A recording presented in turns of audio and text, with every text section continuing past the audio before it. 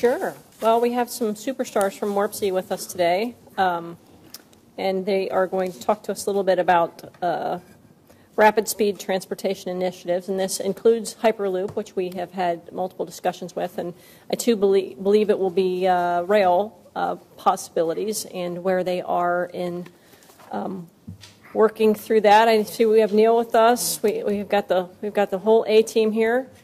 So take it away.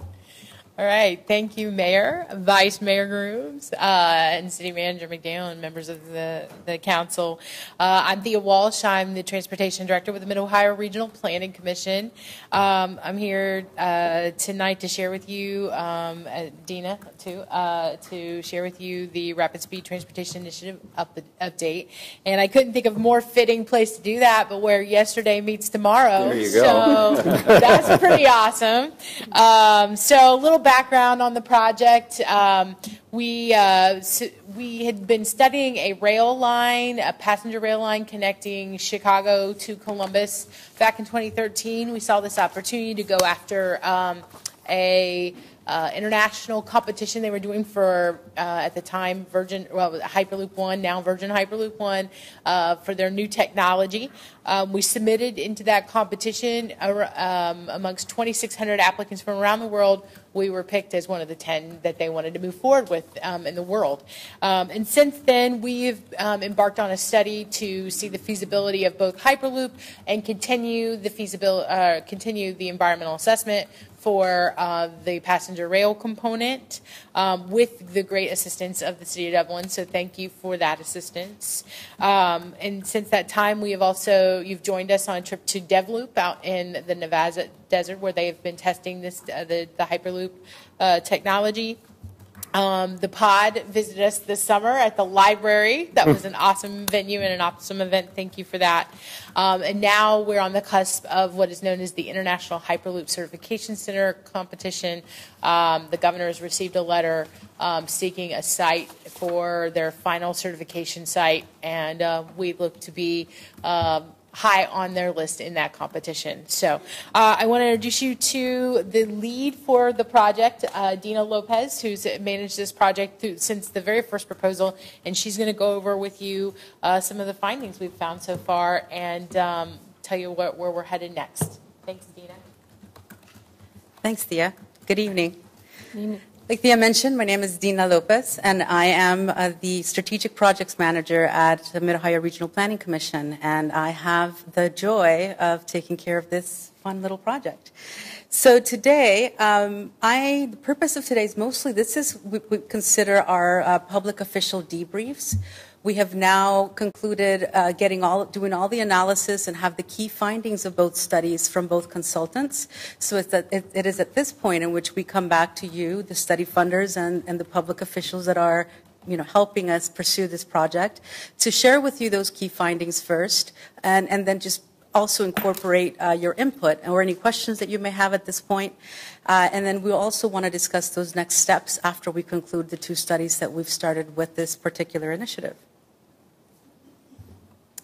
So what is RSTI? RSTI stands for the Rapid Speed Transportation Initiative. And what we wanted to focus at MORPC and with our members was on not so much the type of mode, but on finding better, faster connections between Chicago and Columbus and Pittsburgh. So if you take it back and you remove any type of mode preference and you just think about mass transportation in our city and how we connect to one of our biggest, closest cities, which is Chicago, our modes that we have are not very efficient. So we need a mass transportation mode aside from the airplane. And with that in mind, we started looking at passenger rail in 2013 with the support of many cities in central Ohio. And then once we decided that we were going to be looking at these two modes, we launched two studies. An environmental study that starts to collect all of those environmental components and analyses that you need in order to get an environmental approval or the NEPA approval from federal government. And we also wanted to do a feasibility study where we dove a little bit deeper into Hyperloop, what it is, what it could do for our economies, what it could do in the way that we move. Imagine the automobile and the impact that had, and how a trip from Lancaster to Ohio was a yearly thing back in the day when you did it in horse and buggy. Now we don't even blink an eye. So we can't even imagine what this type of mode, this type of transportation could do to a region, particularly central Ohio. So for the Hyperloop feasibility, we wanted to look at identifying routes. First of all, is it feasible? Because in order for it to be feasible, it has to be able to attain optimal speeds. And what we found to be optimal speeds would have to be above 450 miles an hour or higher. So we needed to look at these corridors and look at possibilities of different types of right-of-way. With that in mind, is it possible to do it on this particular route and still attain those speeds to make it worthwhile? We also wanted to understand what it could mean to freight. Central Ohio is known for its logistics and its freight movements. So this technology could mean yet another added layer of attraction for employers in the logistics and freight industry. So that was another big thing that got us the attention of the Ohio Department of Transportation and FHWA, Federal Highway Administration, because they wanted to see and understand better, do more analysis of how this would impact our economies. So, like Thea mentioned before, we have been looking at mass modes of transportation between Columbus and Chicago since 2013. So the first thing to do was to continue on that effort. We have developed very good relationships along the corridor, from metropolitan planning organizations like MORPC to jurisdictions like City of Lima and City of Fort Wayne to counties. They all entered into memorandums of agreement to explore passenger rail between Columbus and Chicago and the communities along the way. So we already had this framework in place. We had these relationships, this trust built with partners across these different states. So we approached them about Hyperloop, and they were very excited about the possibility. So there we go. Here we had another potential mode that we were looking at. So this map here shows the lines that the consultants looked at for potential rail routes, passenger rail routes between Columbus, Chicago, and Columbus and Pittsburgh. Now, these are all existing rail right-of-way. Some portions are no longer active, but for the most part, they're all active railroad, and they're all being used by freight railroad companies. And the one thing that we wanted to make sure is that we were looking at alternatives that would not incur super huge costs in terms of investments to make, like creating new right-of-way, for instance, for rail. So at this time, our alternatives were focused on existing rail right-of-ways. So the blue line is the result of looking at many, many options in terms of where a Hyperloop route could go.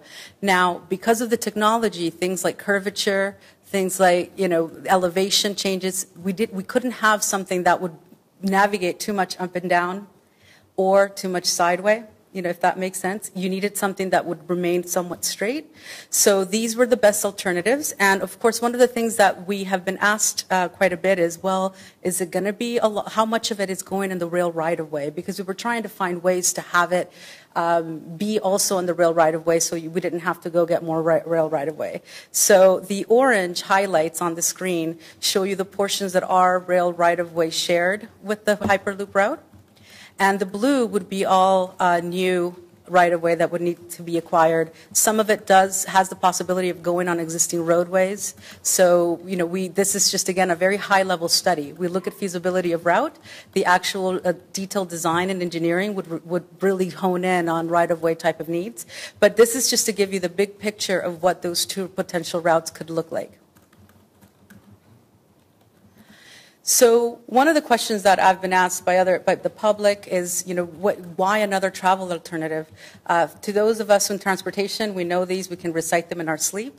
It is a safety thing, first and foremost. We do have quite a lot of casualties and injuries on the roadways from single occupancy vehicles. One of the things that we found in this study is that a majority of travel between Columbus and Chicago happens by single automobile. So you're having single cars driving back and forth. That increases your chances of injury and of accidents. So that was one component that we had very, very much in mind as we looked at why we were looking at mass modes in passenger rail and Hyperloop.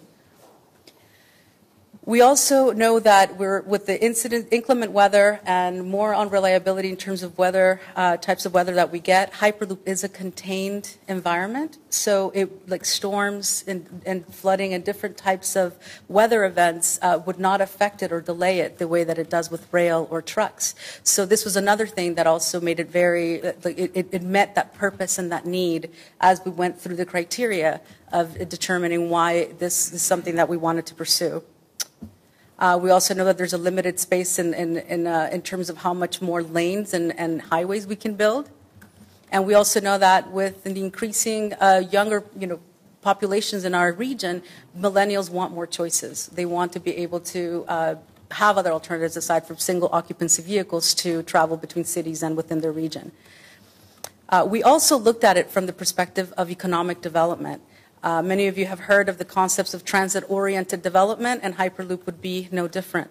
This is a mode and a type of transportation that any station or portal, as they're called in Hyperloop world, would incentivize quite a bit of different types of mixed development, the kind of thing that a lot of economic developers really try to attract to their regions. So from that perspective alone, for the cities themselves, it would be a great opportunity, but imagine the communities along the way that could have these portals or passenger rail stations as well.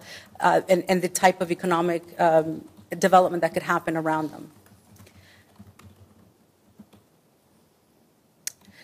So for passenger rail, what we looked at were those particular rail right-of-ways could sustain up to 110 miles an hour speeds for trains.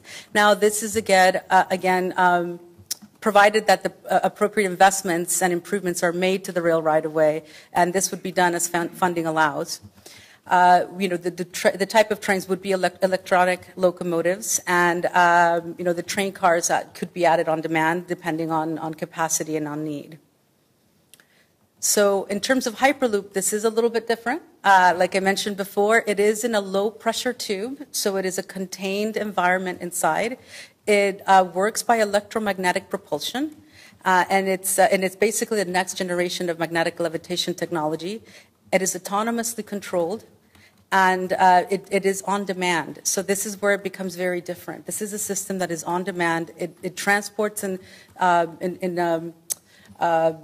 mode itself has smaller amount of people that can move through it, and smaller amount of cargo, but it can move faster and more frequently because it is on demand. You don't have to stop station to station. So if Dina and I were going from Columbus to Chicago, I'm going to Chicago, he's going to Lima or Fort Wayne, we don't get on the same pods at the station. We get on separate pods because we have a different origin or a different destination. So that would be very different. Think of highways and how that you have the off ramps and the on ramps, and you have your main tube that would be the main right of way for the faster speeds. So this is Thea mentioned that there's a test track in Nevada. So there's a few companies out there in the world right now that are exploring Hyperloop technology. We did do our due diligence. We wanted to really look into this company and understand where it fell relative to the rest of the companies in the world. And Virgin Hyperloop One is the one that is the most advanced at this time in this particular technology. It is the only company that has a test track. It is half a kilometer long, and they have been able to reach 250 miles an hour, Thea? 240, 250?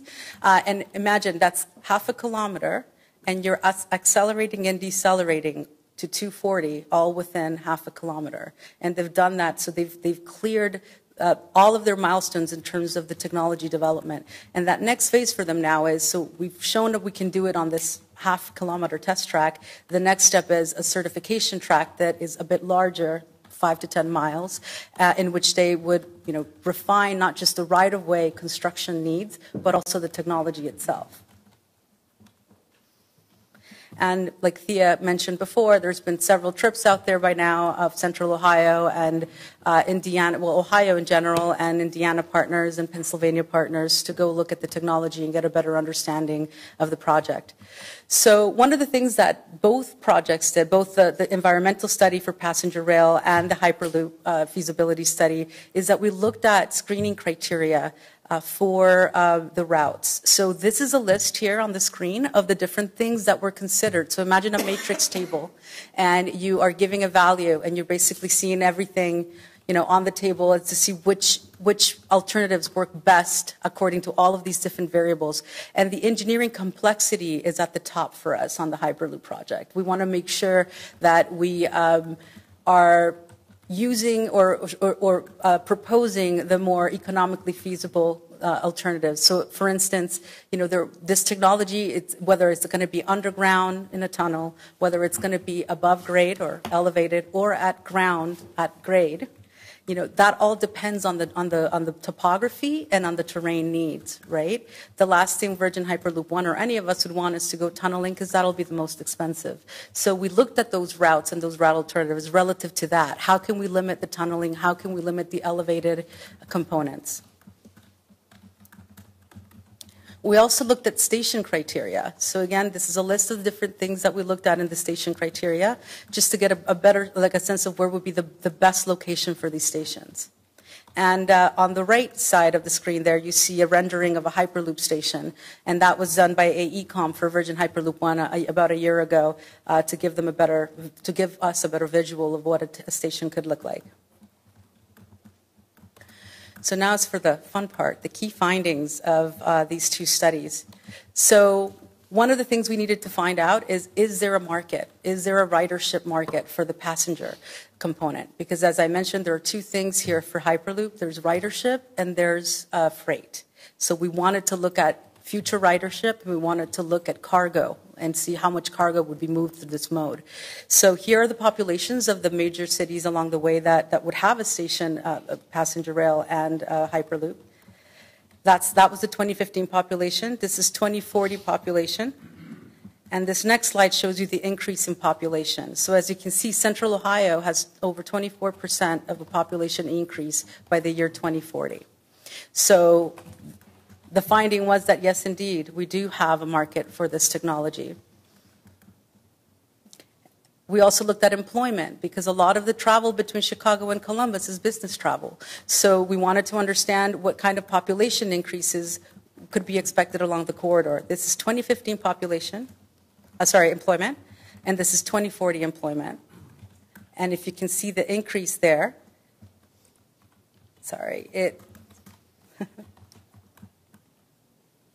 there we go.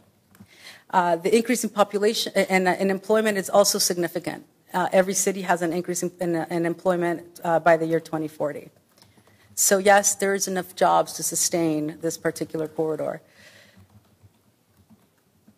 So I'm trying to, there we go.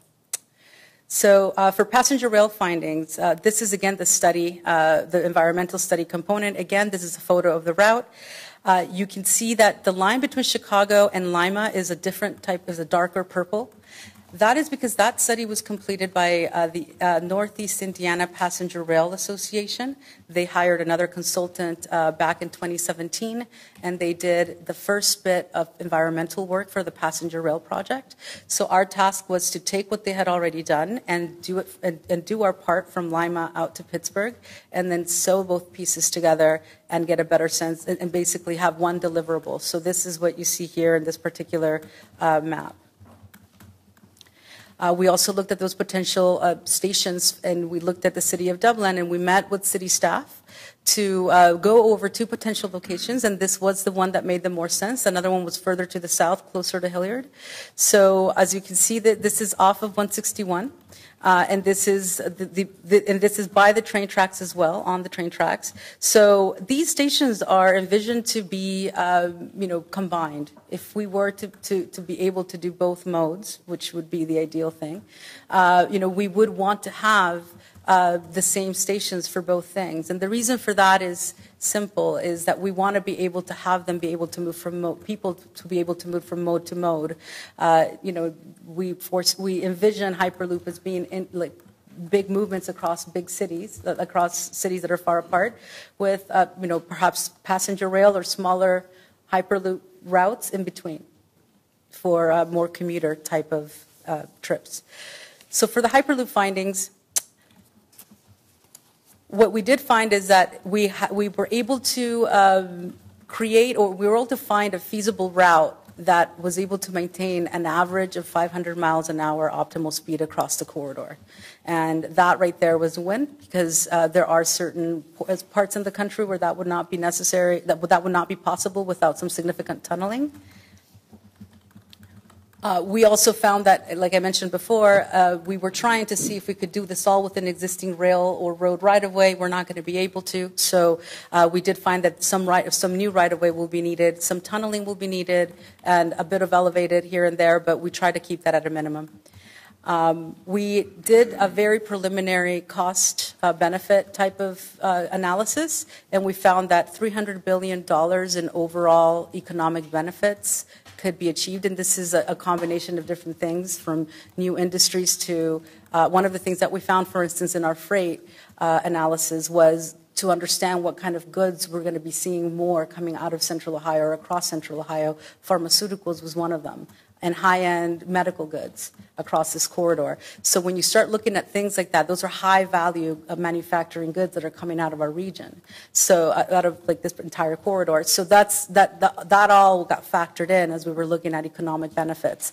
19 billion of those economic benefits are direct transportation benefits over 30 years, and here are some highlights of what those involve. Oops, sorry. Oh, sorry, no, it's, here we go. So one of the first things was the travel time savings. You know, that was something that we really needed to get an understanding. So as you look at these lines, we've shown different modes and how long it takes to travel across the three cities. So for auto and truck, as you can see, from Columbus to Chicago, you're looking at about 5 hours, 5 to 5.5 hours.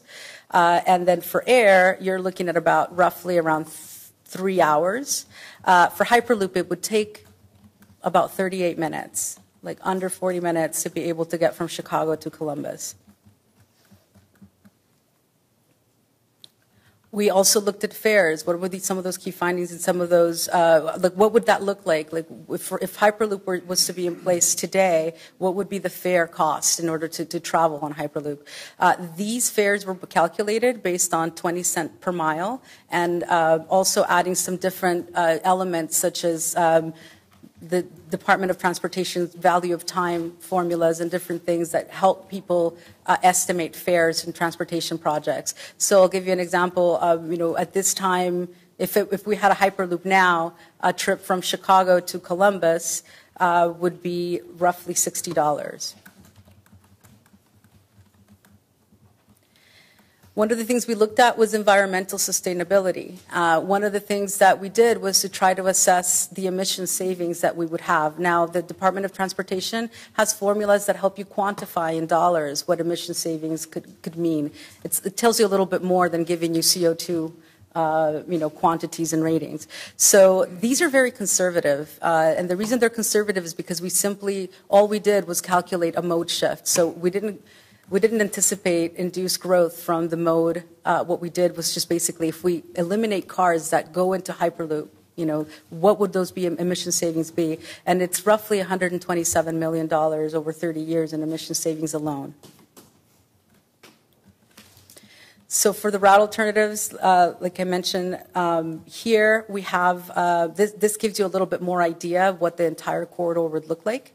So in the orange, you have at grade. So that's closer if you look at Columbus. On the east side of Columbus, you see a little bit more at grade corridors.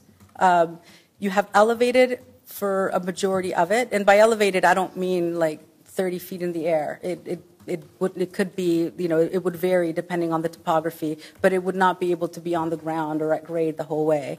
The green lines represent a combination of bridging and tunneling, and if you notice, that happens going outwards towards Pittsburgh because of the topography in the mountain area, in the mountainous areas. And on the red dots, you see high bridges that are necessary because of the topography. The yellow dashed line represents tunnel.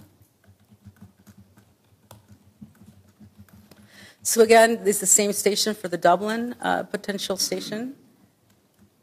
And this is a rendering of that was created by DP World, which is one of the partners for Virgin Hyperloop One. It's the Dubai ports of the world, one of the largest logistics companies in the world. They are a partner for Virgin Hyperloop One. This is some of the renderings that they created. We have a whole bunch of others that we're happy to share should you ever just shoot me an email and I can send them to you. We just chose the one that really gave a better idea of how the operations would occur on a cargo portal.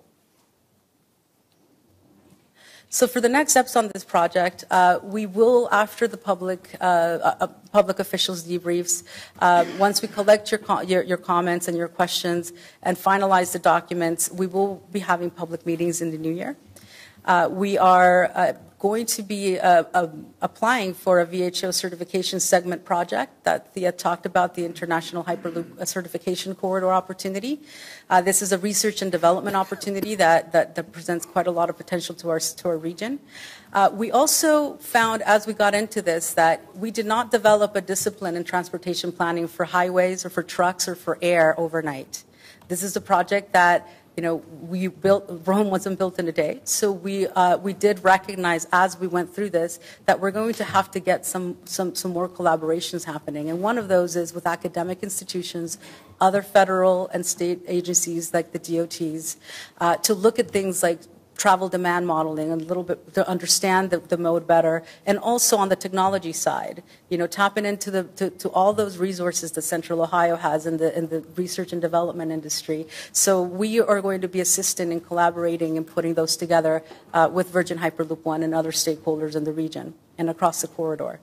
We also, as you can imagine, there is no regulatory framework for this. So if we wanted to construct something tomorrow, we would have a little bit of a roadblock with the federal agencies. So we have been working with ODOT, with FHWA, and we are keeping monitoring developments in Washington to look for opportunities to work on that regulatory framework along with other partners at the federal agencies. And like I mentioned before, we just look forward to continuing collaboration and facilitating this project and possibility for Central Ohio. Do you have any questions? Yes, I'm curious. I can't see us ever getting rid of rail, and I guess I don't know the dimensions of the railroad right-of-ways that would allow Hyperloop to be next to rail. Do you know how much right-of-way a rail line has acquired? Yes. That would allow you to build a Hyperloop next to it? So those are the types of discussions that we are engaged in, as we speak. We've been meeting with the Ohio Railroad Development Commission. We also, part of the environmental study included looking at that entire rail right-of-way and getting the dimensions of it. So we know the width for the whole thing. We also know what the right-of-way needs are for Hyperloop and for rail. Now, the part where it gets really interesting is when you start seeing opportunities to use the infrastructure for Hyperloop to do things like protection walls. Like if you're going to build anything next to a rail, you have to have certain pillars, certain things. So we're looking at all of those. Those are more detailed design components, but we have done that first cut, which is to look at the right-of-way and identify there will be needs to acquire a little bit next to the rail right-of-way in some spots, at the most likelihood, yes. Yeah, that's what I was curious about. Thank you. Any questions from council? Christina? Yeah, please. In your calculations, do those estimates include, in terms of the fare rate that you might charge and all those things, would those include the maintenance costs? And what are the maintenance costs projected to be compared to rail and roadway maintenance?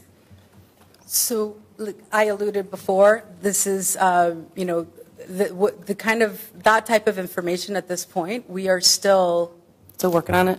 Yeah, like the technology is still being developed, right? So what kind of operating costs it would entail, I mean, those all depend on a lot of things that we're still at this time exploring. Gotcha. So what do you think, if in a perfect world, if everything went really well as you planned it to go, what do you think your timeline would be if I had to really push you, in terms of being able to actually have something completed? You want me to handle that one? All right. So in talking to Virgin Hyperloop One about the possibilities of working with them, and should all the funding fall into place, you can see the starts of a project like this in the 2020s. To build out to Chicago or Pittsburgh, you're looking more 2040s, 2050s, but certainly you would have to make some sort of regional connections in order to be able to show the benefit of this long term.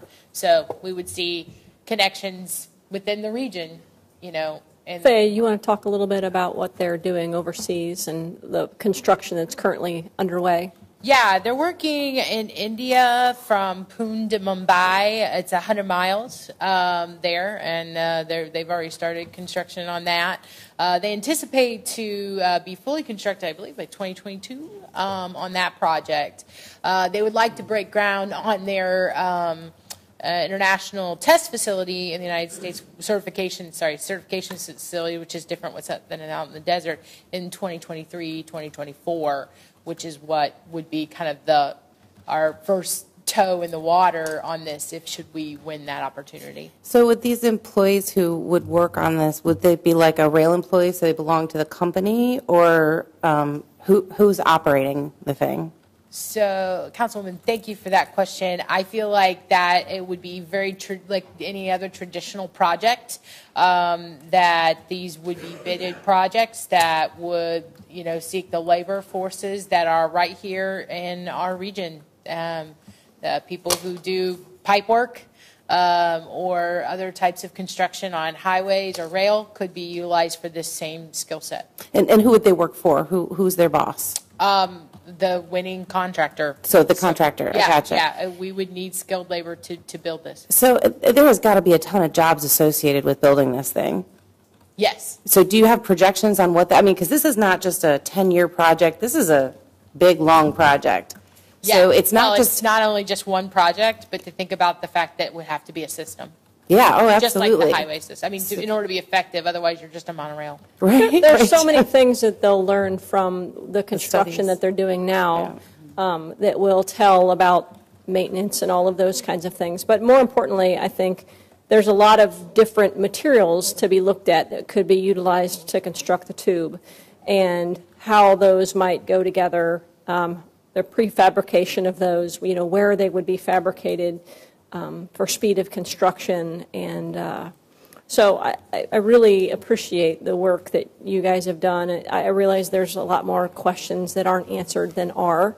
But much like our interstate highway system, right, there was a lot of work that had to go into that, and it was over a very long period of time. So I really appreciate the hard look into it, and certainly don't want to press you for answers that we don't really have access to at this point. But I think the work that you're doing to continue to pursue the opportunity is really, really fantastic work. And because we don't have all the answers doesn't mean we shouldn't proceed with seeking the ability to add, this country in more than 100 years hasn't seen any new form of transportation, right? We've seen improvements in existing forms of transportation. But in terms of new transportation, we really have not progressed much. And this is, I think, the first real opportunity to progress in that space. And MORPC is doing a fantastic job. I met with our director of the NTSB out at TRC last week, and they are working diligently on trying to become the proving grounds, the testing grounds, the grounds that would give the safety certifications for this kind of transportation. And it's really exciting, and thanks for working in that space. Yeah, I agree. I think it's amazing, and I don't want you to take my questions as being pressuring. That's not it. I'm actually really excited. I was just going to comment. A lot of the questions that you had about operation and maintenance and all of that, those are the kind of questions that will be informed once you actually get that certification track going. Right. You get to see how the system works, how it works within a 10-mile, segment or 5-mile segment. So that's why it's so important to see this as for what it is, which is a research and development for a mode that, for everything that we see, it's coming. I think that's my anticipation more than anything is what those there are environmental impacts, there are, as you said, cargo impacts, people impacts. There's just a lot of impacts. And so it's more sort of my curiosity and my excitement to see what's coming. But really appreciate you coming and sharing this with us. It's important work. And Chris's point is well taken about transportation modes and that, we haven't seen new ones in quite some time. So anyway, so thank you. So don't take my questions as pressuring. They're really more about excitement. No, and one last point is this is not meant to be a replacement mode. A lot of people think that because we're looking at Hyperloop, we're trying to take away their car or take away their plane. No, this is something that is going to supplement a system that is already maxing out with e-commerce and with increases in population. This is our human nature coming to play and evolving to find better ways to move in mass quantities. Thank you. Any other questions, Council? Jane? Just a couple of. If in the ideal world, would you want to have rail and Hyperloop together? Would that be a preference, or do you prefer Hyperloop alone? Are you asking me personally? Are you asking No. Honestly, this is why the RSTI's focus is better connections.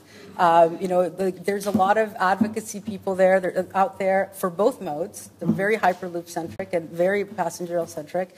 And for us, it's more like what makes sense economically and for our regions and for the populations that we're moving. So that's what we're looking at. And these studies, there's several of them. It's not just the one shot. So we've completed that first phase, and that is a big win. We're moving down that road. Ideally, I'm a choices girl. I would love to walk out the door and decide whether I want to fly, run, walk, swim, to wherever I'm going. Right. And economic prosperity comes in the forms of transportation modes to regions. Right. And my last question would be, I have a million, but I'm only going to use one more. If in the best case scenario, the federal government looks at this, or the prototype in India is so successful, and we get the certification to move on. In the best case scenario, if funds were available sooner than later, would this come to fruition sooner than later? If all the ducks were aligned in the right form, in the right way, it would come sooner than later. Okay. We've all seen what happens when every level of government decides they want something. And so this is the perfect example. Okay. So. And Jane, to your point about the rail, there are other, so we are in competition, as Thea said, with 10 other potential routes. I think there were 5 represented at Hyperloop on the Hill when we were in Washington, D.C. One of them was St. Louis to Kansas City, and they were utilizing the I-70 corridor. So not all of them are looking at utilizing railway corridors. Some markets are looking at utilizing other kinds of corridors, but as you can imagine, if you had to do easement acquisition from scratch, you probably would just stop. Right. That would be tough. So, it's just not going to be next to rail. I think it'll be a combination of a whole lot of different things. Okay. Thank you very much for coming in. Greatly appreciate your time. Thank you. And if you need any additional information from us, feel free to reach out to us. We'll reach out. Thank you very much. Appreciate it. Have a great evening. You too. Review of the city's general fund balance policy. Matt. Good evening, Council. As you are aware, the general fund balance policy requiring a balance of no less than 50% of the general fund expenditures was adopted in September of 2016. This codified the city's long-standing practice of following such a policy. As part of that policy, it indicated that it would be reviewed and reaffirmed every 3 years. So tonight, staff is requesting that you take one of the following actions. The first one would be to accept a motion reaffirming the current general fund policy. Your second option is to refer the policy to the Finance Committee for additional review. And your third option would be to direct staff to add this policy to the agenda for the upcoming operating budget workshop. If you could please. Yeah, does anybody have a strong it seems as though the first one is the most streamlined to get us from here to there. So I guess I would propose, can we live with the first option? Affirming the current general fund balance policy. I had a question. Okay, go. I think it's well-written policy. My question was about the excess funds, and that's, I guess, Section 7, that talks about at the end of the year, if the general fund balance were to exceed 75% of actuals, the balance then moves to the CIP. Do we do that? Because our fund balance at sometimes were greater than that. It was. I think it's happened a couple times, and we did make that transfer on at least 2 occasions that I recall seeing. But I recall that we haven't always, when we knew we were going to make a planned expenditure that was going to bring it down, I believe we waived that because we knew we were going to spend that money on some capital assets. So that is an option. and we have exercised and waived that option depending upon the activities that are planned in the CIP. And the point of that particular facet of this, I'm asking a question, is to put the money to work so that the balance of that fund wouldn't just continue to grow over time. Is that the essence of that, or? It is, and the only other thing I would say it is the answer. The other thing I would say too is this policy's only been in effect for a short time and a couple of years, right? So there hasn't been a lot of experience with that part of the policy, and that was, well, it's always been a standing policy of council on the reserves. The formalized policy's only been in place for a couple of years, and then this was a nuance that was added into that, so it hasn't been in play all that long. You could change the Director of Finance will transfer 25 to may transfer, and then that would give the council the flexibility to decide whether they want to do it or not. I just wanted to get some background on it. I think what it does do is if there's money, and we should put the money to work, right, for the city. I get that, but I like the may word. Thank you, Mike, on that, because I think there may be, I wouldn't want to require that necessarily if we had some things. There was just some clarification on the intent of that policy. Well, can you tell me again what section you were in? 7. 7. Okay, because it does say council may elect to transfer an amount in excess of 25%. In excess, but it says the first one, it will transfer that. Oh, got it. Okay. It will, yeah. Make it consistent. Oh, I see. Yep, got it. Okay. Yeah. So you want both those to be may? Yeah, I just think it gives some flexibility, but it still sets the policy, which is put the money to work. So that was my only. So do we need to make a motion to amend that language, or can you just reconcile it? You can just refer to the amendment when you approve the. So I remember this conversation before. It may not be in, but I remember it was very intentional that will was in there. Now that I think about it, I remember Angel was pretty adamant about that as finance director to do that way. Now, council has the prerogative to change it in any event. You can change it any time. Whenever you want. But the idea was very intentional about transferring that 25% in excess of the 75% to the capital improvement tax. My point of view, I think it's always better to have a policy that gives us some flexibility there. So we're not amending the policy at the same time we're making it a needed change. Does that? I don't know if I'm articulating that very well. I think, in my memories coming back, which can be dangerous, but I'm pretty sure that what we were looking at least at our level, was the exception that decisions would be made by exception. So. Well, how does upon the recommendation by the city manager play into this then? It will transfer, and then does it come back to you as city manager? I think what this is saying is we will transfer it, but then upon the recommendation by the city manager, city council may elect to transfer an amount. So I think you have that option no matter what, but the act at our level is to ensure its transfer, but then you may elect to do otherwise. Well, if you've already transferred it, now you're telling us we may elect to transfer. I mean, I don't think the words make any sense to me, but it seems like they're, see what I'm saying? It's not consistent. Did a lawyer do this? Of course not. Of course not. No, I just remember our former finance director beat me about the head and shoulders over this because, well, she's not. So that's why, yeah, I know. So why don't we have legal look at it and give us their opinion? But I don't think it reads like anything I'm used to seeing. I guess I'd like to go back and just clarify the record on the intent of that and research that particular point. I'm not opposed to it at all. I just want to go back. Mike, the intent was it not, to make sure that we put the money to work? Was that the intent of that? Okay. So I think we need some language to. Yeah. I think the language can be read that makes sense. I mean, it says that the finance director will transfer it, which is the rule. If city council, they may step in and suspend that rule. That's how I read it. I think that was the intent, but if it needs to be clarified. We can clarify it. So if we clarify that, do you guys want to reaffirm the policy?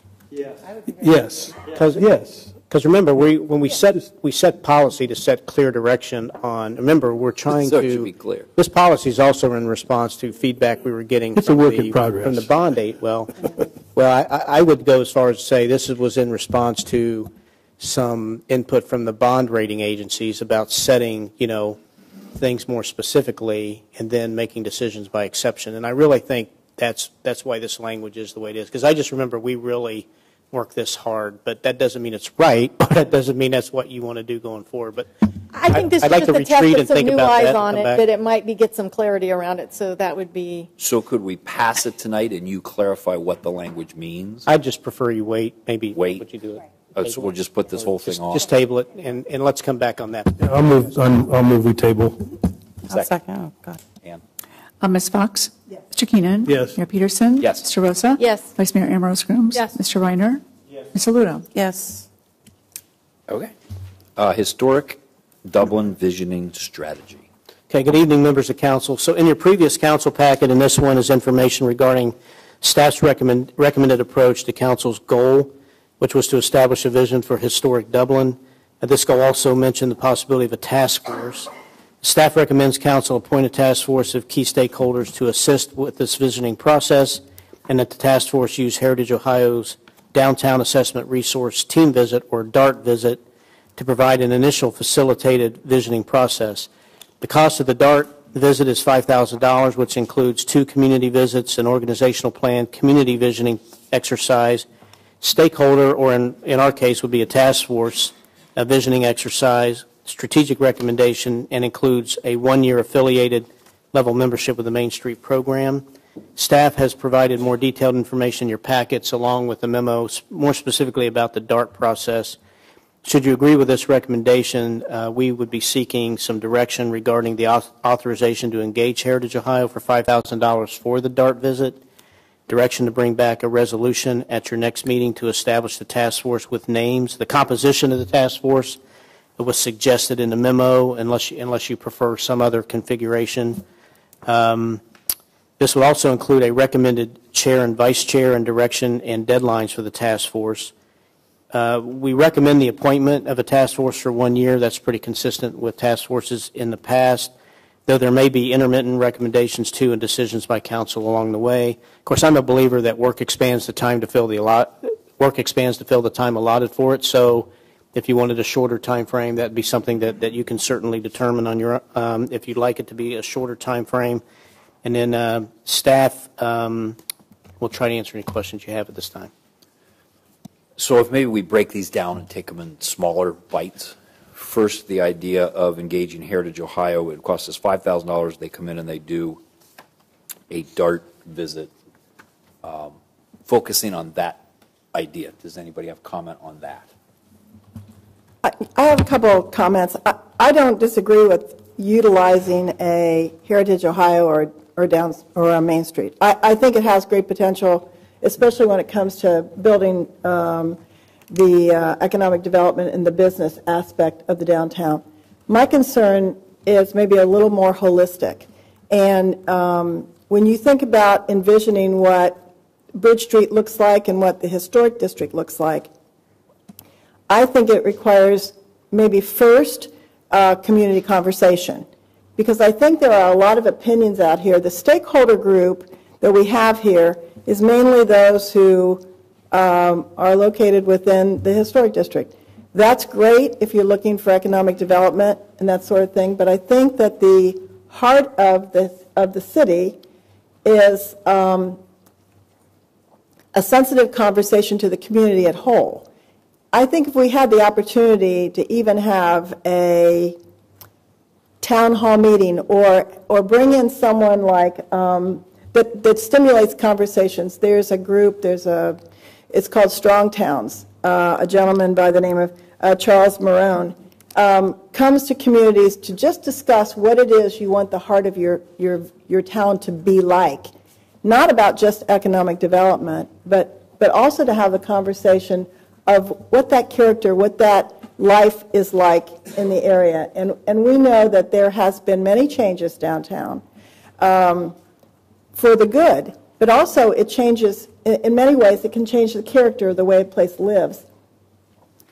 Heritage Ohio is preservation. Main Street USA is more about economic development.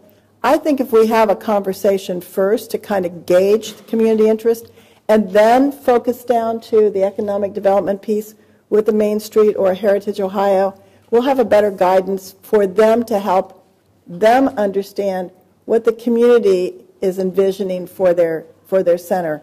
I think the timing may need to come after a holistic conversation. Yeah, I'd just like to clarify that we're really just looking for a third-party facilitator, which is why we focused in on the experience of these folks. It's really not just about economic development. It would be that broader visioning. Mm-hmm. Part of the DART process is that broader community conversation. The task force is just the people carrying the water on trying to keep the movement going and creating action plans and massaging that. The DART was intended to be that very thing you're talking about. There would be the stakeholder group exercise that it talks about, but they're very much a part of this is the greater community conversation and a focus on the greater community input. So I just don't want it to be lost that was our intent too. No. It's just how you do it and who does it. I mean, it really doesn't matter to us who does it. Right. This is the group that we found that we thought had probably the best experience. And again, the focus being a third party that is not the city. It's not folks, that are there. It's just having somebody else come in with a different set of eyes and those kind of skill sets. So. And I totally agree with the benefit of that. As I looked down and looked at their schedule, the broader community conversation happened at the end of this schedule than at the beginning. And I think that's my thought, is that I don't have a problem with bringing in a third party. I just would like to see the larger whole community conversation first, almost as if addressing the community plan prior to bringing in the Main Street program. And I think that would give us a better buy-in by the community as we funnel down into looking at it more focused with the Main Street project. That's I totally get that, and I couldn't agree with you more. The thing that probably is not very clear in this is the perspective of time and timeline. Those things happen within 24 hours of each other in a DART visit, so so they're happening almost simultaneously. The initial exercise is just sitting with the stakeholders and getting a sense of feel and everything, and then it's about the community input. You can flip that, whatever, but those are happening within a matter of hours of each other, just to understand how that works. So, but again, however you all want to go forward with this is. And maybe related to that, then if you look at the makeup of the group, there's 2 residents, if you will, in that whole group. And there might be a need to, I was looking at number C or item C about who there are a couple residents. And I think Jane's point, and one that I observed, is residents also from outside the historic district to be as well. So maybe also ramping up the numbers of, or the composition of that group. And maybe, Greg, I'm going to point number 2 here on this list. Okay. But, just to make sure, it is a treasure for the whole community, and make sure we get enough of the resident voices in here. That was the observation when particularly adjacent ones. I would think like Waterford, maybe Llewellyn Farms, maybe Indian Run. Some just a representative from. There are they do recommend about 18 folks. So it's really trying to and thank you for whatever direction you want. We'll make that happen.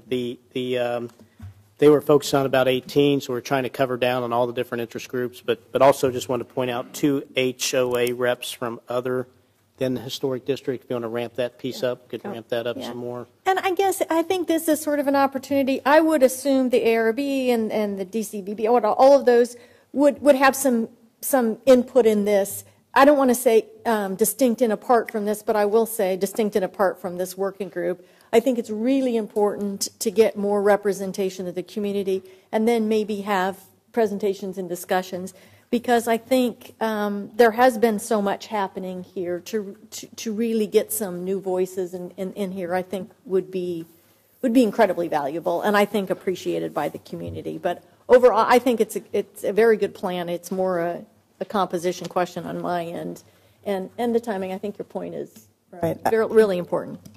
Yeah, I couldn't agree more about the additional representation. I do think it's important. I mean, your point's taken. There's HOA reps on here, but it would be nice to hear some voices that aren't necessarily the heads of the HOAs, because they're typically the ones we're regularly engaging. And so it'd be nice to have some voices that we're not always hearing all the time. I think they're great. It's awesome to have that that support and that conversation with our HOAs. They're a critical part of how we do things. But there's a lot of other voices out there that I think could play a really, really critical role in this. So I would head nod to that as well. Well, what we can do in response to that, if you want to do the task force, is we can, when we come back with an appointing resolution, we could add more HOAs in there, and then or not HOA, but representation from more residents, and then you can kind of pick and choose from that if you want more. We'll add a lot more, and then you can determine if you want less or the same or whatever. Let me ask a question real quick, because I don't know whether we're talking about different issues or not. If you look at the schedule, right? So it seems as though whoever it is, we think a person coming in and helping facilitate this conversation is a good thing, whether it's DART or Strong Towns or whatever, whoever it is. So the DART visit, though, at the end of the first day, there's a community visioning session. Is that open to the public where everybody will be able to come in and everybody will be advertised? Because I know when we've had like the bike task force and all the different task forces, they always have an opportunity for public comment and people to come in and participate, which I think is different. I mean, if we had 500 people show up, we put 500 people on this committee, it's going to just implode. We're not going to make any progress. So is that an opportunity for people, anybody that wants to attend when it says community vision session? The community visioning is that singular session in an evening to bring the greater community in. And the thing I want to remind you of is, or the intent here, is not to be the end-all, be-all of this process. Your task force really is. This is to get them out of the gates. This is to get an initial visioning process going that starts to generate ideas and start to create some vision. But I would think, like we have with many other task forces in the past or committees, you want them to continue to formulate that, which I think would invite and should invite more input from the public, and there could be more sessions. You could choose to bring another speaker in, or someone like you mentioned, Councilmember Fox, or others along that path. This is just to try to get the task force up, get it running, get an initial shot at some visioning and input, and then go from there. And I think the other value that this provides is it brings in some outside folks that have run. Not that we want to be a Main Street program. I want to be real clear about that. That is not our recommendation. But you have people who have sort of lived this, done this, and can share their experience in their own communities as well, and give you that assessment and perspective to add to the flavor of the outcome of this initial process. So again, we've had a lot of success with these kind of citizen-run committees and task forces, and I think as long as you're clear in your direction, you have them report back to you, you can drive how much public input and how often, and as that unfolds. Does that make sense? It does, but I agree that I think to have the conversation started by a third party is great. It's really important, though, I think, for the community to understand why we bring them in and what their objectives are. Because if they think it's just for economic development, but the conversation doesn't include the preservation, the visioning of the character of what the entire area looks like, those are the questions that the public keeps bringing to the surface. They understand economic development and in many ways are frightened by what it will do to their community as a whole. There is the economic development side of planning an area, and then there's the people side of planning an area. What does it do to your neighborhood? How does it change the scope of it? What does it do to the character? How does it change the traffic? Those are the things that much of the public cares about. So when we do this, I think it's important that we understand what the visioning process is trying to achieve. Not just how much money will it bring downtown or how many buildings and what kind of buildings, but what is the vision that we're looking for? And that's what I guess I wanted to be sure that Heritage Ohio and Main Street program, those are the questions that they'll ask of the stakeholders and that the community has the opportunity to respond to. Well, and I hear you. Yeah, I hear you loud and clear on that. I couldn't agree more. I think the thing that we want to make sure we're doing is when we set up, and this has been sort of a standing policy of council, when we set up task forces are meant to be short-term, specific mission, specific direction, which then these things can be, embedded in your direction. And then obviously you don't want to dictate outcome, but you want to influence, if you will, or drive the direction so that the outcomes that, they could address the full range of issues and concerns you have. So given what you've said tonight, or if there are other comments, yet tonight, or email me some ideas, we will try to incorporate that in the resolution to give the task force its guidance that it needs, if you want to go that way. So we could do the DART evaluation process, get this steering committee put in place, have a community vision session like you have here, but we could add additional community input sessions like Jane is concerned about. Oh, I think you'd want to, yeah. And I think you continue that ball rolling. So the idea of DART is to get someone who's experienced about historical preservation and all those issues to get this off the ground and then go through this schedule. We can always change the schedule and add meetings if we want to. Mm-hmm.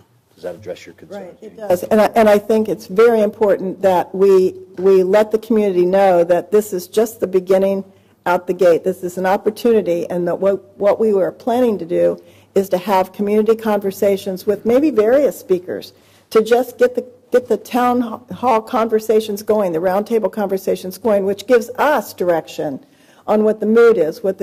It's not only just about the downtown, but it's also about, as we're looking at the community plan and re-looking at that, it will bring forward a lot of thought by the public on how fast are we growing? What do they want us to look like in 20 years? There's all kinds of conversations that can be spurred with the beginnings of this, with community conversations along with it, I think. So yes, I think we'll do that. What do you think?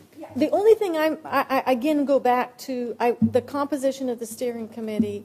I think I think everyone on this particular suggested steering committee has an important and a unique perspective. Let's just make sure we have enough resident perspective in there. That's my point. I agree with that, and we also have to, you have to open it up. If people want to come participate, they can. Right. Yeah. I think being on the steering committee as opposed to being an attendee to the meeting might be two different things. Yeah, and I think they both have an important role. Thank you. And I think a lot of times, in this, I think, is something that happens with it. I mean, this council in this city has been pretty supportive of the historic district and preservation and all that. There are a lot of really tricky issues with preservation and sometimes people are at cross purposes. What this person wants and what this person wants isn't going to exist together at the same time. So you have to have that conversation to come up with a solution. So.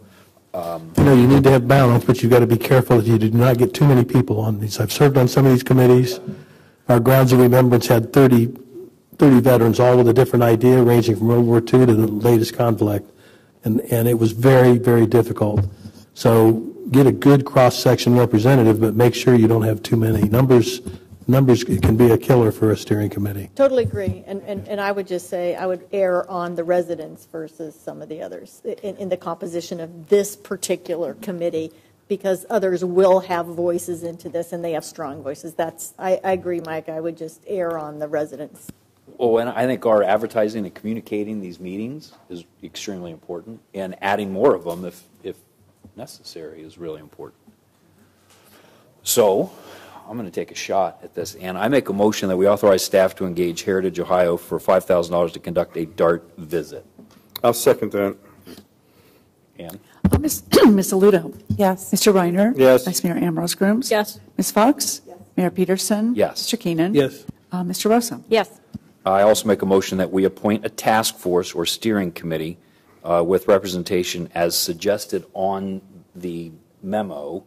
Are there specific additional groups you'd like to add now? Names being later, specific individuals yet to be determined, but any individual. I was looking for a little bit of a different composition, I guess is what I was saying, in deference to and in agreement with Mike's point about too many is too much, just adding a bunch more. Again, what I'm thinking here, Greg, is a lot of these folks will have voices and inputs in here. This is just a wonderful opportunity to get some more resident input. So the composition I'm suggesting might need a little tweaking. So if the resolution is in agreement with it, with a somewhat, yes, we need a task force, but that is just my particular perspective. Well, I think Dana heard that discussion. You might be able to come up with that list, but it seems to me you don't need 3 people from Waterford Village, but you might need 1. Right. And you might need 1 from Indian Run. And so that's the different perspective. Right. So, I'm saying that's right, Yep. okay. Yep. So what if I, in just trying to move this along, so HOA basically in my mind just means a resident, right? So it's a community representative from other than the historic district. What if we change that number 2 to the number 5? The very last one, M, the letter M, is in Michael under stakeholder. We're up to the steering committee. The structural composition of the steering committee, not the individuals. Well, I'm with Kathy. I think as I look at this, like I'm not sure why the Dublin Public Library is a stakeholder, or the Dublin Community Church is a stakeholder. I mean, they all have input. They can be, I can see the Historic Society, I can see the Chamber, because they're larger representations, but I think that it's heavy on a few with singular perspective than a group that would have a larger perspective voice. I think that's, I guess I would like time to make some recommendations. I don't know that I can do it on the fly, but that's the only thing here. I would recommend, I mean, this was a straw man, okay, just trying to cover bases. So I would recommend you remove ARB. I mean, given this conversation, I would recommend you remove ARB, remove Dublin Chamber, remove the library, remove the community church, remove the schools, because we can get their input, and we can keep them advised, and they can come to meetings and give input. That's not a requirement. I mean, it is a requirement that they give input, but to be on this task force, and then you replace those with residents. Yeah, what if instead of 1, 1, 1, 1, and 1, we just said like 8 individuals to be determined at our. So about half of this becomes actually residents from outside. Residents, and then we have 2 from inside. I'll call it South High Street, Franklin Street. Right. So if we left A the way it is, historic business, buildings, and landowners, there's 3. Historic businesses, 3. Historic residents, 1 of each of those 2 streets, and then so A, B, and C would remain the same. That would leave 1, 2, 3, 4, 5, 6, 7, 8, 9, 10, 11 additional members to be determined later. I think that's great. Okay. So then those first three have their clear designated representation. The balance of the members we would determine based on a list brought forth by staff. And we can call and make our suggestions and talk to people and everything else. Yes, A, B, and C would stay the way that it is. And then the balance, D through M, would just become a catch-all of 11 additional members to get us to 18. But we can decide those individuals later. Right. That sounds much better. And then if we could also maybe add, just to emphasize the importance, Dana, on the schedule, when we would advertise to the community and what we would do to advertise the community about the community visioning session. Yeah, we could come forward with a communications plan along with the resolution and at least to get this up and going, and then let the task force drive it after that, given your direction and guidance that you give them. So does that address your concerns, John? It does. It does. Okay, so John? No, you're all right with that? Christina, yep. Michael, Chris? So, just so I understand, so you're removing. So it would just go A, B, C, and then D would be 11 additional representatives from the community. So does it matter if HDBA, DCVB, you could take CSAC off too? I think that would allow us to pick those people if we wanted to. Oh, so you're thinking those would be among the 11 potentially? Could be. Okay, so I need to come back with a resolution. So you're going to then what, email me some ideas or? Well, our step 3 was that this we were going to create this task force for serve for 1 year from appointment. A resolution will be advertised and brought forward for council's action. Is that what would include the individual names? Yeah, you probably have to name, some of these people may have dual roles. You may have somebody that's on the chamber that also is a resident down there. I can think of several examples just right off the top of my head.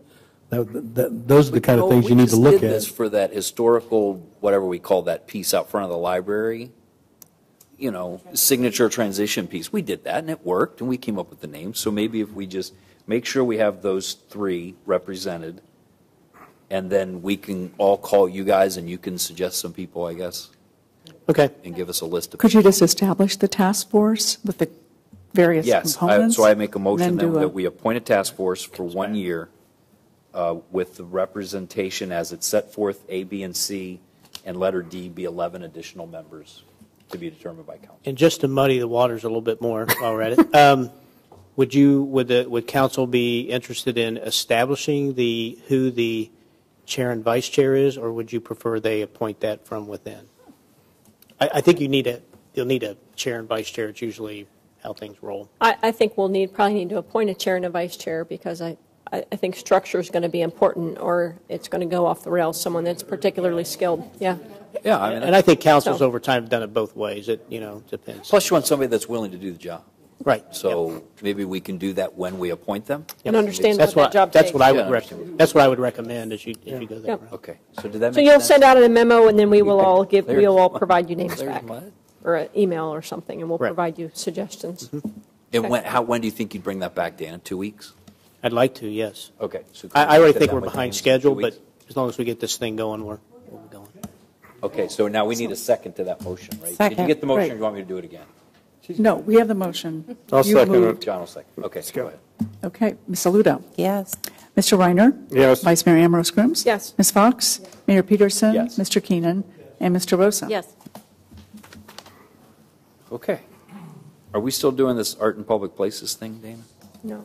No. Just under some, no. Well, I under staff comments, I was Okay, gonna- yep, I was going we're there. to suggest something there. So if I can find my notes here. Okay, so are you ready for that now? Yep, Okay, go ahead. sorry. So as council's aware, the city traditionally budgets $75,000 annually for art and public places projects, and this resides in the bed tax fund. For various reasons, this money has not been spent or expended for 4 years, and there exists a balance of $300,000 in that fund currently for this purpose. The clerk of council posted the art and public places selection policy to your board pack library. I don't know if you got a chance to look at that or not. The staff recommends council direct staff and council's liaison, because that's what the policy calls for, to go ahead and work with the Dublin Arts Council to start the process to identify potential art and public places sites, as well as two other things in the policy recommends. I'm going to have the wrong words. Types or modes of art that could be placed there for your consideration. Call for artists. Is that not I what don't we think you get to, go or- for the call of artists quite yet. That comes back to council before you do that. Well, we've never directed the projects. That was one No, of the you reasons. never determine the artwork, but Right. there are, what's the words, Michelle? There's Well, actually, two types of art. council does a site selection, and then Correct. it is turned over to the Arts Council to Go from there. go from there with a call for artists. There's a committee form then that looks at those proposals when they come back in. Actually, I've got it right in front of me. I found it. So staff, council liaison, and the Arts Council staff typically work together to review sites and propose potential sites to council. That also, and these are the words I was looking for, also they can propose possible themes and mediums, it's called, general types of artwork that could be placed in these areas. It's not the artwork.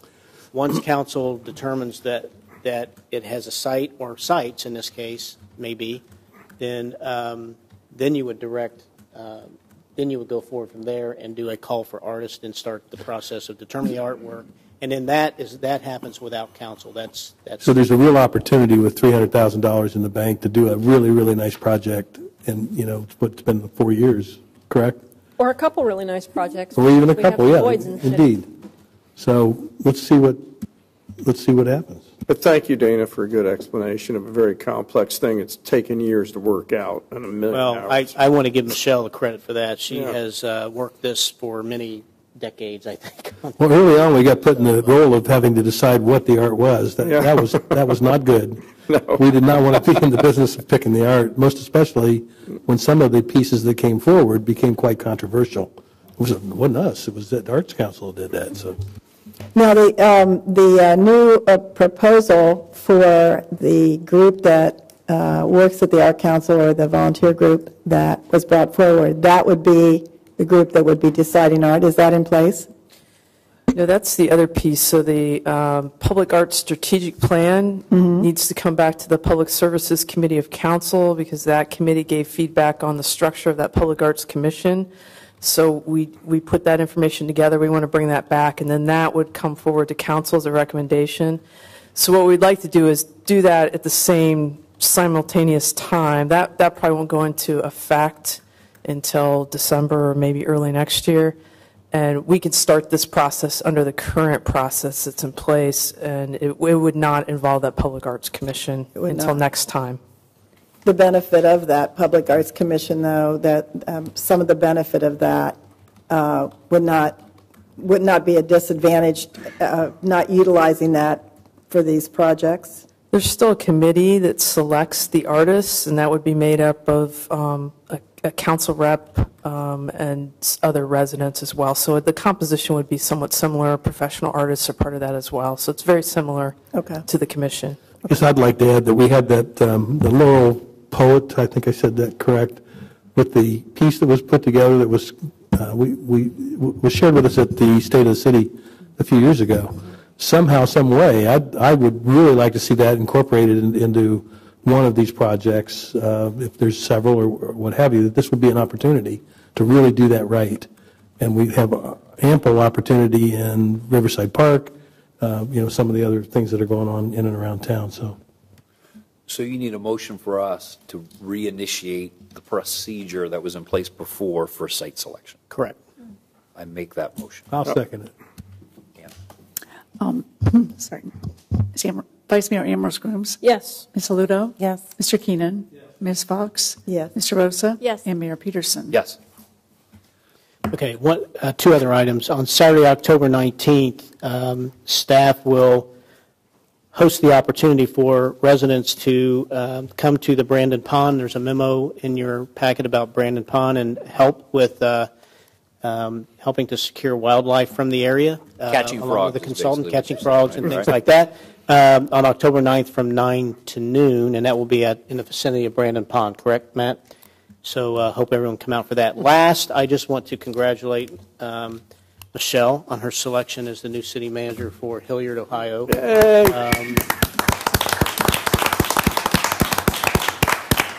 I can't begin to tell you how proud I am of Michelle for doing this. I think, as you know, Hilliard, Ohio is transitioning their form of government to council manager plan. She knows a little bit about that, having worked in this environment for a while. I just think she's put together a really unique resume and just possesses the right skill sets to help that community through that process. And I just want to congratulate her. Too bad for us, lucky for them, but I'm glad she's going to be a neighbor, and we'll continue to look forward to working with her in the future. So. Thank you, Dan. Oh, and we still have her till December 31st. So we're going to put a bigger saddle on her here between now and then. There you go. Yeah, something like that. Okay. Yeah, if she hadn't run out sooner, right? But anyway, that's all I have, Mayor. Thank you, Dana. Committee reports. P&Z, Jane. How about admin, Chris? We did have some staff discussions today, and there was an admin committee meeting added to your calendar. So hopefully you all saw that and have it noted. Thanks, Chris. Community development, John. We're going to have a meeting on Wednesday the 9th from 5 to 7, so I'll see you all there. Thanks, John. Finance, Mike. I have nothing. Public services, Christina. We have a meeting scheduled for Wednesday after John's meeting. Wow. I know. That's Tell me gonna be about a fun night. CODA, Kathy. Yes, thank you. Just one quick thing. I had the opportunity to join staff at the annual luncheon, CODA luncheon, last week. And sort of the big reveal or announcement was CODA's rolling out of an electronic payment. So you could now do bus fares either by a card, by cash, or now a new phone electronic payment. And a wonderful step forward there. And as you know, the group is continuing to work with Smart Columbus to try to make that particular or a variation of that particular electronic payment be ubiquitous across different types of transportation payment. That's a little longer term plan, but a very big step forward, and we'll keep you updated on how that goes. So thank you. Thank you, Kathy. Dublin Friendship Association, Christina. Nothing this time. MORPC, Chris. We heard from them this evening, so fun stuff going on. OUC Regional Planning Commission, Kathy. I just want to make a quick quote, not directly about that, but I had mentioned in the last meeting that I joined staff, Megan was there and some other staff, about the ODOT plans to build a vision for the 33 corridor, and the kickoff meeting for that was I can't keep my dates here, a couple weeks ago. And that's really part of looking at what Ohio's calling the Access Ohio 2040 plan, or what do we want that 33 corridor from a transportation perspective to look like in 2040. And it just there's so much happening, whether that's Hyperloop, whether that's the Smart 33 corridor or this. The group that was assembled from certainly the Dublin area as well as Union County, and I'm having a blank here, help me, Logan County, thank you. It was a really good representation of electeds, of staff, of businesses to really plan that together. So I think it's going to be a great group, and we'll keep you updated. But the kickoff was really something. And we saw some numbers about growth in population and employment from the MORPC discussion tonight. And those numbers in Logan County and in Union County are, I mean, they reflect that same growth or even more. And the roadways are already over capacity. So I think it's work that's going to be great, and I'm happy to work with the colleagues on that, and I'll keep you guys updated. Good project. Great, thank you, Kathy. Does that include already Northwest 33 Corridor Group? Yeah. You did it? Okay. We meet next week. Okay. Dublin Arts Council, John. As a follow-up to the Field of Corn anniversary, Dublin Arts on October the 12th will feature Flow, an arts and wellness discovery initiative, and it'll run from 11 till 3. And yours truly will be giving a lecture on, I've been drafted to, lecture's going to be titled How Not to Die Yet and How to Juice. So, yeah. We'll see. I don't know if you want to point out the T-shirts here, Councilmember Reiner. And yeah, that was really nice. This was a really well-executed shirt. That first, the anniversary date is on the front. Very artistic, well done. And then, of course, the fields of corn on a diagonal. Very well done. So thank you. Thanks to the Arts Council. That was very nice of them. Is that it, John? That's it. All right, thanks. Dublin Board of Education, Christina? No, nothing. Nothing. Our friends, Chief Alec, Mr. Richter, you got anything for Washington Township? Nothing at all, huh? Okay. What? Yeah, keep up the good work. Dublin Bridges, Jane?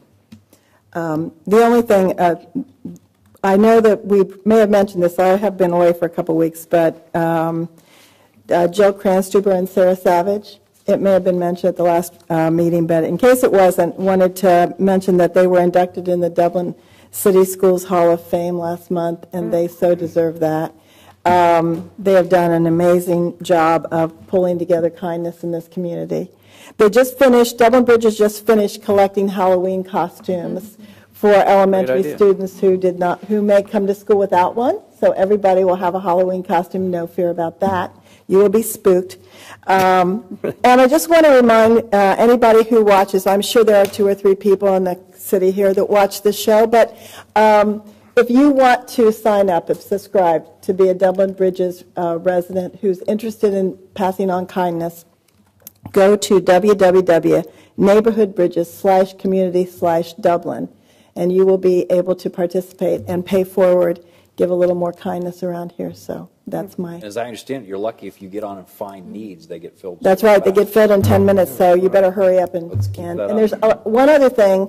I do this, and I'm encouraging every other council member to do this, but you can have an ongoing little donation you can give monthly, which will go into the pantries at the schools to make sure that there is not a student in our school that ever goes without any personal care item or any need they may have, and it's just an easy way to give. So that's all. Thank you. Thank you, Jan. We'll just stick right with you with Roundtable. No, I was on vacation, so I have nothing new to say. Okay. Kathy? Thank you. My congratulations to Michelle as well. She and I were out at the Field of Corn celebration. I got to spend a little time there and walk around with Malcolm as he really discussed how they planned the field, what his hopes were, some of the pushback from early viewers of that, the France Farm, and et cetera. So it was just really a wonderful event, and it was so fun to watch the kids hug the corn. I mean, it was just really wonderful. So it was really great, and I congratulate everybody. It was really nice. Congrats also to the Grizel Middle School for their 25th anniversary. I've had the chance to attend a few of the anniversaries from the school because we're all turning 25 or 30. They did a fantastic job. Congratulations to Principal Evans. They had food trucks and sporting events and all sorts of stuff, so it was really quite a celebration, so that was wonderful. I had just a couple questions about some of the information stuff in the packet.